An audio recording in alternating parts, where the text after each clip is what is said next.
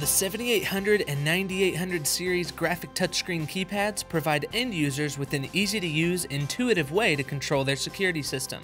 Watch this video to learn how to update your customers' keypads to the latest firmware version using the microSD card slot. In order to update your keypad using a microSD card, the keypad must be running version 107, which added the ability to update firmware via the microSD.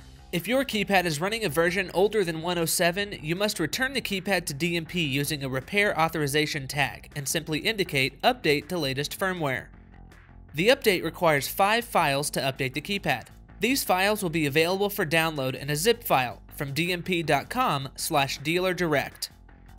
Click on Software Downloads and enter in your information to receive a download link for the files.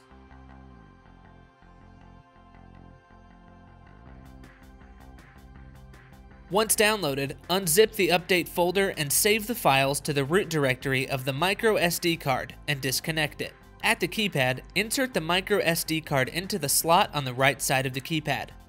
Navigate to the Options menu and select Installer Options in the bottom corner. Enter 3577 to enter Installer Options. Select Keypad Options and press Command to navigate to the Restart Keypad screen.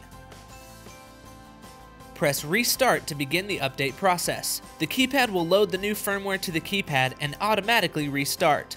Do not remove the microSD card or disconnect the keypad from power during the update process.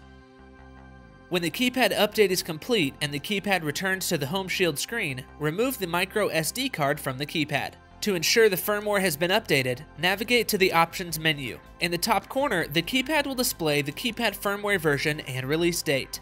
The Graphic Touchscreen Keypad has been updated using the microSD card slot. For more information about the 7800 or 9800 series touchscreen keypads, or to watch more training videos like this, visit dmp.com.